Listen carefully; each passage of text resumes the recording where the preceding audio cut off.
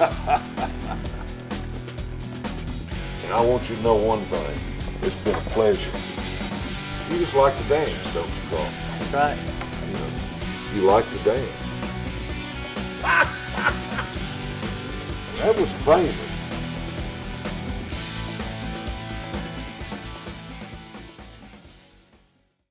Hello, welcome to One on One. I'm your host, Greg Walker. We got a good guest today. I'm looking forward for you folks to get to know him much better, and I will as well. The new head football coach at Austin Peay State University, Will Healy, joins us on our show today. Will is a dynamic young man. I think you're going to really enjoy getting to know him. I think he's got a great future ahead of him. Today, we're going to get his thoughts, opinions, and comments on a wide array of subject matter. Obviously, we're going to focus on football. I want you to settle back, relax, and enjoy a fun, down-to-earth conversation with a very fine young man. Will Healy's in the house. He'll join us right after these words. It's not a day you see coming. It may be sunny or it may be gray, but it's not a day you can get ready for. And it's not a day you would trust to anyone but a friend, because it's not just a day in a lifetime, but a lifetime in a single day. Neil Tarpley Parchman Funeral Home. People that care, a name you can trust. Hopefully tune in to Heartland Radio, the only locally owned, locally operated radio stations in the area.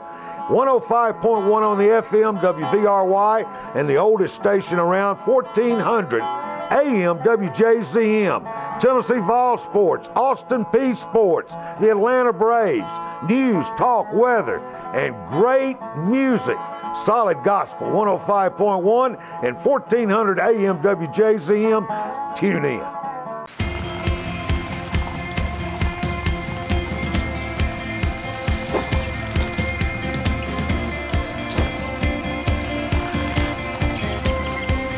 The Leaf Chronicle is now available on every device you carry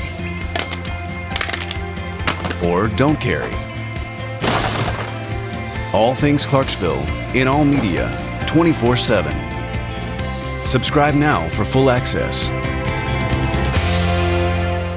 Welcome to our show today. The new coach at Austin Peay State University, Will Healy's in the house. Will, great to have you, man. I'm glad to be here. Well, you look sharp. I appreciate it. I got some bookstore bought material in here this morning, and it's been fun putting the red back on. I had some college red, but got to add some more to the repertoire now. You know, if you look on camera and you look at Will, and if you haven't met him yet, he's a young pup is what I call him, but I'll tell you what I like about you, Will, and I've got to know you a little bit. I've got to know you enough. You're energetic. You're hungry. You want to succeed, and I think you will. Well, I appreciate it. I tried not to shave this morning because I didn't I wanted to look a little bit older, but I'm 30's very a great excited. age. It is a great age. I'm excited. What was Watson Brown when he came? 28 years old. There you go. Yeah, and he actually called to wish me good luck with this thing. So it's been unbelievable. The last couple of weeks have been a lot of fun, and it's going to be a lot of work, but we're up to the task, and we've got a bunch of guys who have the same energy and passion about this place as I do. So could not be more confident in the direction we're heading, and we got some great support on the way, and now we're getting into the recruiting aspect a little bit, and the reception from high school coaches across the state of Tennessee has been absolutely phenomenal. So excited about getting that underway. Well, I'm impressed. I really am, and I think you will get the job done. You got a lot of energy, and you got a lot on the ball. Let's get to know you a little bit. Let the folks get to know you. Born and raised in Chattanooga? Yes, sir. Absolutely. So it was hard to leave Chattanooga. You know, my wife's born and raised in Chattanooga. My parents are still there. I've got a 38-year-old brother that's still in Chattanooga. I've got a 40-year-old brother that's in Atlanta, so I was kind of the uh-oh baby. But my dad tells me my mom won't ever tell me that. And so it's a tough place to leave. You know, I was gone for basically 5 years in college. I went to Air Force at first, and then I transferred to the University of Richmond. So I've been gone for a little while before, but Chattanooga's a great spot. I had a ton of support there, did some really fun things there. But, you know, one of the things that attracted me to this job, other than just wanting a chance to be a head coach, was Clarksville has been unbelievable. And it's a lot like Chattanooga in a lot of ways. The support here over the last 2 or 3 weeks has been fantastic, and it reminds me, I feel like I'm at home already, you know. So well, you're 2.5, 2:45 away. Not it's bad not at like all. you're that far. yeah, you're exactly right. So easy transition for us and my wife, especially in this profession. Most of the time it's having to move 10, 12, 14 hours away from home. You know, we're 2.5 hours away from home, and so our families are going to be able to come up every Saturday and come see us and come watch the games. And my friends from Chattanooga are going to be able to come watch us and support us. So you're right. You feel like you're just on the outskirts. And but yeah, grew up in Chattanooga. Have had a lot of fond memories of Chattanooga, and look forward to doing the same here in Clarksville. So you're talking about your siblings. You have 2 brothers. Yes, sir. As your siblings. Your parents, what did they do for a living? My mom is a retired nurse. My dad was a food broker. And now he is selling mobile X-ray devices. He's done a little bit of everything. I tell him he's going to find out what he wants to do when he grows up. But he's done everything from the Make-A-Wish Foundation, board of the Make-A-Wish Foundation, to the Outdoor Chattanooga, which is director of Parks and Recreation in Chattanooga. So he's done a little bit of everything. He played college ball at Georgia Tech. And Great so school. It is a great school. And so I grew up a Georgia Tech fan, like we were talking about. You can't be a bandwagon fan and be a Georgia Tech Nope, fan. you cannot. So yeah, my dad grew up in Chattanooga, and my mom's actually from Americus, Georgia. So they met. Dad was at Georgia Tech, Mom was at Georgia, so there's a little bit of house divided in there, but usually Dad wins that battle and Mom usually wins the game. So, yeah. Yeah, Dad's been there for, he's 64 years old and is just as rough, tough as he's ever been. And your uncle, let me go to your dad's brother, Chip Healy, linebacker at Vanderbilt, and I remember watching him play. Yeah, Uncle Chip is a big part of that toughness. He's still living in Nashville. He's running a halfway house in Nashville and doing pretty well, and awful proud of him. He was a great player, and he's an even better person. So football's run in the family for sure. How long have you and your wife been married? We've been married 3.5 years. We've got a year-old little boy named Eli. We laugh and say that whoever had the better year between Peyton and Eli is who we were going to name him after. Really? But not really. We just we name him William Elliott, and we're going to call him. We've called him Eli. But I like it. Eli Healy. he better be a good player with the name Eli, right? Oh, well, now let me tell you something, though. See this guy right here? Mm-hmm. He started out in a bassinet on this show, and through the years he's come up. Now, his name is Nolan Cleet Walker. Call him Cleet. Now, where did Nolan come from? Ryan? Correct. There you go. Cleet Boyer, third sacker with the Yankees, C-L-E-T-E. Not a great athlete. Was an athlete. Works out all the time, 5 days a week. But what I'm saying, you never know. Oh, I know. But let me tell you something. I mean, you know, you're going to still love him regardless, buddy. There is no doubt. He's been so much fun. I've been laughing saying that I feel like the first couple days on the job being a head coach are like my first couple days being a father, that you learn something new every second of the day. Each individual day is its own adventure. It is. They've both been so exciting. I'm telling you, it's been an unbelievable blessing. My wife is the best mom in the world, and she's been so supportive, and so look forward to raising him in a family, and you know, also showing the guys that we have in this program that this is what it's like to be a loving husband and a loving father, and my family's going to be around a lot. You know, Good. I promised my wife that. Yeah.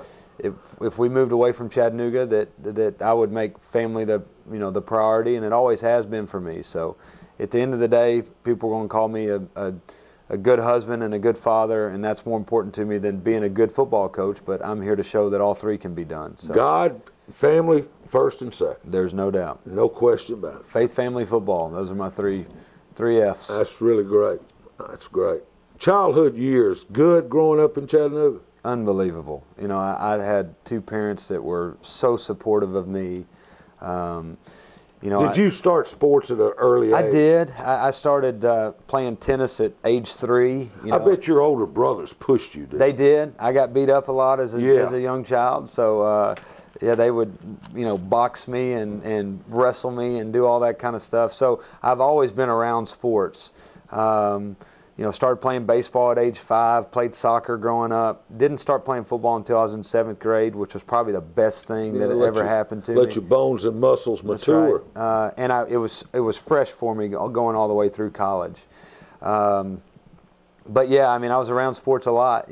Golf, tennis, basketball, you name it. I mean, I was doing it at some point in time. Where'd you go to high school? I went to Boyd Buchanan High School, which is a single A high school right over near the Chattanooga airport. And had graduated with 64 people in my class, in my senior class. Had a unbelievable high school. I went from Boyd Buchanan from 3rd grade all the way through. So I met some of the best people in my life at Boyd Buchanan, and wouldn't trade those years for anything. So had a lot of fun playing sports, but also the people, the environment. It's a Church of Christ school, so it was an unbelievable. Were you raised in Church of Christ? I was not. I was actually raised Episcopalian. My wife and I go to the Methodist Church in Chattanooga now, but I grew up in the Episcopal Church, so I was the oddball. I was the black sheep over at the Church of Christ school. But you found out pretty quick you'd stand up for what you believe in. You toe the line in the Church of Christ. There is no doubt. There is no doubt that the way that I was raised and the way that most of the other guys in the school in Boyd Buchanan were raised were a little bit different. But I was able to bring another side. I was the black sheep, but I found that I had to stand up for what I believed in. Will Healy, the new head coach at Austin Peay, our guest on One on One. We'll be back with the coach right after this.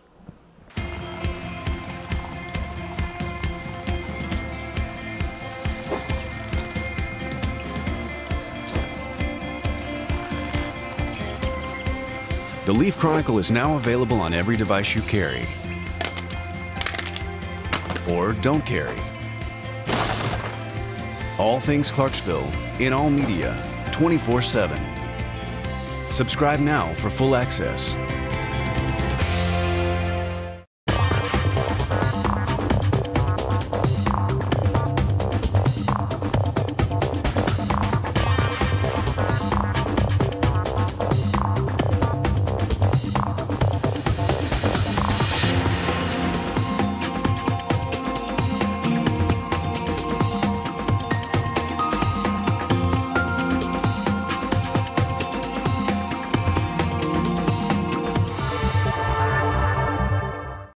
Folks, I don't know who your financial institution is, but I do know this. Give my friends at First Advantage Bank the opportunity to be your financial institution. They've got a lot of new accounts, maybe one's perfect for you. And what I always like to say is since 1954, First Advantage has helped fulfill the dreams of more prospective homeowners than any other financial institution in the area. There's a location close to you. For all of your financial needs, give my friends a chance at First Advantage Bank to be your bank. Member of FDIC, they're an equal housing lender. Our guest is the new football coach at Austin Peay State University, Will Healy. Outstanding young man. He's the 19th football coach in Austin Peay history. I predict great things for this young man. I wouldn't have... I've got to know you a little bit, Will. We've talked on the phone, we've talked, and we've had a good morning together today that I've really enjoyed. But just from a philosophy standpoint, and let's talk about that. Football philosophy, both offensive and defensively. Do you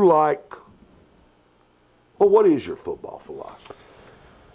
Well, it's a great question.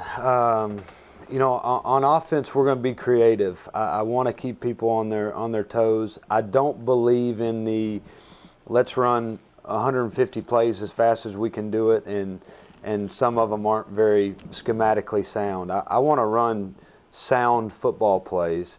I want to do it in a no-huddle system that's not necessarily up-tempo. I want a quarterback who's a dual threat type guy who can make it 11 on 11, and we can run the quarterback. You know, we're going to have to figure out what we have this first year. If we have one, we'll use them. If we don't, we'll find ways around it. But I want to be creative, and I want trick plays. I want different formations. You know, my philosophy is you run the same play a different way. So you can try to make those plays as easy as humanly possible on the guys up front, your 5 offensive linemen. But you find ways to hide it based on formation, based on tendencies that you've created. And then you use your motions and your shifts to be able to change it up. So, you know, we're going to put a lot on the quarterback. You know, we're going to have some drop back pass elements to what we're doing. We're going to max protect and play action pass people and take some shots. And then we'll have a little bit of a new age Baylor, Oregon type, stage to us too, where we can play fast, where we can get the ball in the perimeter and get the hands of our playmakers. You know, at the end of the day, we got to figure out our personnel. We got to figure out what gives us the best chance to win now, and our staff has done enough.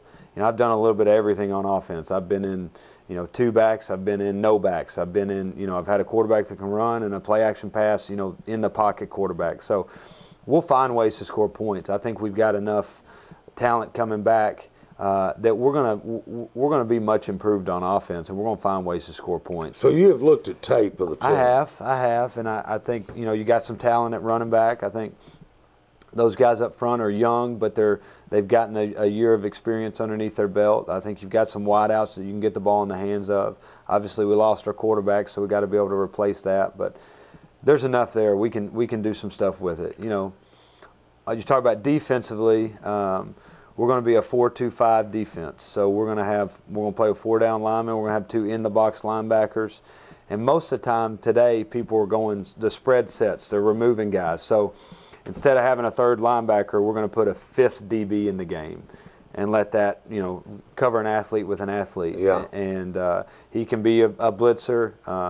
He'll be a 205, 210 type body that's physical enough to strong be safety. Yeah, he that's what he is. And he's playing. We call it the nickel position. So, and we're going to keep guys in front of us. We're going to rush the passer, get pressure with our front 4 guys, and make sure everybody in the back is keeping guys in front of them. There's nothing that we're going to do that will not be fundamentally sound. We're going to make sure and we're going to eliminate the big play. Our guys are going to know where they need to be, and we're going to be very fundamentally sound. Do you like to recruit to your style of play, or do you recruit the best athletes and adapt your style to the talent on hand? That's a very good question. I think if the guy is a difference maker, let's say, for instance, we had a quarterback that was 6'4", 230 pounds, and could throw it better than any kid we've ever seen. Dan Marino. I would take him, and we would. Amen, brother. We would change our scheme to do what fits him if he's going to give us the best chance to win games. I'm not stubborn. I don't feel like that there's only one way to skin a cat, and we're going to get the personnel in here that can help us win the fastest. I would love, if it's neck and neck, if I think both of us can help us win, I would love to recruit a quarterback who can make it 11 on 11 and can run the football. But if we can't find one and the best one available is a drop back passer, we've won with that before too, and we'll do it again. Boy, that kid at Jacksonville State, we talked about him this morning, Deshaun Watson. Of course, these don't grow on trees. Absolutely. I think Deshaun Watson's probably the best. He could have won the Heisman, best athlete in the country. The kid at Jacksonville State, and his name escapes me. Eli Jenkins. Good gosh. He's a game changer. Well, he really is. I mean, he single-handedly beat us twice this year when I was at Chattanooga. But he's an All-American for a reason, and they're going to win the national championship for a reason. But that's where it all starts. I mean, you see it from the NFL to college to high school. If you don't have a guy who can run the show from the quarterback position, you probably won't be very good. So we've got 6 months to figure it out, and we will. And another facet of the game that has always interested me, I guess I go back to Lombardi and George Allen times, but I really believe in you got to have a punter, you got to have a kicker, your special teams. You can win games with special teams. I don't think there's any doubt, and I think that's the hidden yardage. I think that's the the field position battles that are won that can give you chances to win. When you cut it up, you say, I'm going to put the same emphasis. It's a three phases. It's offense, defense, special teams, and you've got to put the same emphasis on all three of them, because any game can be won or lost on any of those three phases. We're going to hire a special teams coordinator that is very, very, very good. That I've put a lot of trust in, that I think will be very solid on special teams. People have different philosophies on special teams. Yes, they do. My philosophy is that you use the best available players on any special teams unit you have. So whether it's your starting running back and he's got to be on kickoff team, you use him. I mean, you watch Alabama, and their starting running back's running down on kickoff team, and he's making tackles.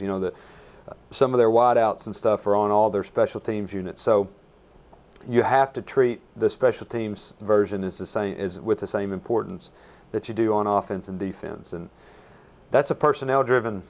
You're playing your best athletes. You're right. That's what you have saying. to do. But you also have to develop depth in recruiting to make sure you're good on special teams. Right. A lot of times, you can tell when you play two teams, maybe the lack of depth or the lack of talent by who you see running down on some of those special teams units. We've got to get to 85 scholarship players to make sure we have enough depth to be really solid on special teams, and we're going to be able to do that. Special teams is very important. What attracted you most about the Austin Peay job? One was the ability to be a head coach. I mean, that's my goal. I wanted an opportunity to affect 95 to 100 young men's lives the same way that I had, 10, 15 coaches along my career that affected my life. And I think I'm in it because of relationships. I love developing relationships with high school coaches, high school kids, college kids, fans and support personnel. To me, it's about relationships, and it's about showing these 18 to 22-year-old young men. One, it's not been that long since I went through what you're going through right now. Yeah. Two, that this is the difference between right and wrong. I was talking with the staff the other day, and I said, we're going to spend as much time on character development, leadership attributes, stuff away from football during meetings as we are going to be spending on football, because we want them to leave Austin Peay and be better people, be better citizens, be able to go survive as a husband and a father, and be something that they're proud of and something that they learned in the most influential stage of their life. And that's why I'm in it. I mean, that's what I love doing. That's the reason I'm not selling real estate or something, because I want to have relationships with guys that 10 years down the road call me and invite me to their wedding, or tell me they've got a young child and ask advice, or I want to be transparent. I want them to know the ins and outs of what I'm about and what make me tick. And I feel like at the end of the day, if you develop a relationship with them and you show them you care about them, no matter what you say and no matter how you say it, at the end of the day, if they can lay their head on a pillow and believe you care about them, you can say whatever you want to say and however you want to say it, and coach them up as hard as you want to coach them up, and they'll respond because they know you care about them. They're not just a number, and you'll get the best out of them, because that's the way I was as a player. I played the hardest for guys that I knew that cared about me. Right. No question. And that's the way I coach, and that's the way our entire staff will coach. That's great. That's well said. And you are a personable guy, so you can it'll be easy for you to make those relationships. You've already made one here with me. We've got a relation. It's no doubt about it. We're going to take a break. When we come back, it'll be our stretch run. We're going to have him back next week. We're going to do 2 shows. Head coach Will Healy, Austin Peay State University, joining us. Great job. Back after this. It's not a day you see coming. It may be sunny or it may be gray, but it's not a day you can get ready for. And it's not a day you would trust to anyone but a friend, because it's not just a day in a lifetime, but a lifetime in a single day. Neil Tarpley Parchman Funeral Home.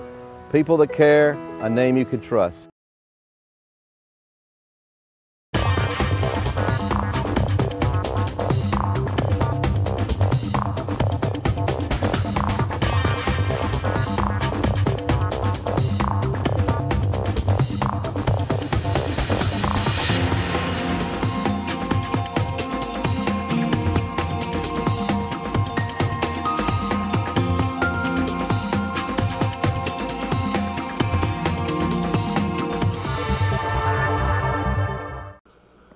Folks, if it's round, if it's rubber, and if it rolls, I promise you they have it at Rabin Tire Center. Rabin, well, that's formerly Clarksville Tire Center, but Barbara Ratchford, that's an Austin Peay fan, Will. She's retired now, and Rabin Tire has taken over. They're still a great place. They can fit anything from a semi-trailer truck to your little red wagon. 129 Terminal Road, right across from Governor Square Mall. 129 Terminal Road, Rabin Tire. Go see them for any type of work you need. Our guest is head coach Will Healy, the Austin Peay Governor's new mentor. And we've had a fun show. We're going to have him back next week. We've only got a couple of minutes left. And I know you miss your family. You are living here in town now, but miss your family, but hadn't had time, I guess, with recruiting, getting settled, to get settled in and bring them here. Yeah, you know, we're on the road pretty much every night, so I didn't think there was any sense in moving them here now for the month of January, but as soon as we finish with signing day, my wife and kid are going to move up here, and we're going to find us a spot. We've been looking a bunch, so we're going to find us a spot to buy a house, and they'll be up here as quick as possible. So it's been nice. My wife is that excited about this opportunity for me that it hasn't been as hard being away from home and leaving them, you know. Because you know it takes a special person to be a coach's wife. I outkicked my coverage times 1,000. I don't think there's any doubt about it. If I wouldn't have met her in 7th grade, she'd have never married me. But we've been high school sweethearts and all that stuff. Really? She's been so supportive, and you know, she's raising a child right now at home without me there, and so but she's bought into this opportunity. You're a fortunate man, aren't I you? am. I'm very lucky. I mean, you've been blessed. There is no doubt about it. Don't deserve what's happened to me, but we're going to make the most out of it. Sure you deserve it. Sure you deserve it. But you are going to make the most of it. That's the main thing. Enjoyed it. Good first show, man. Thank you, sir. Let's do it again next week. I'd love to. Head coach Will Healy, Austin Peay State University, has joined us today. He'll be back next week. If maybe you know someone that missed the show, tell them to tune in. Anyone I know, meet or talk with is a potential guest, and a little the same, but you know it's always different on one-on-one. For our guest, Will Healy, for the man that makes it work behind the scenes, my man, Steve Sawyer, for yours truly, Greg Walker. Until next time, have a nice rest of the day, folks.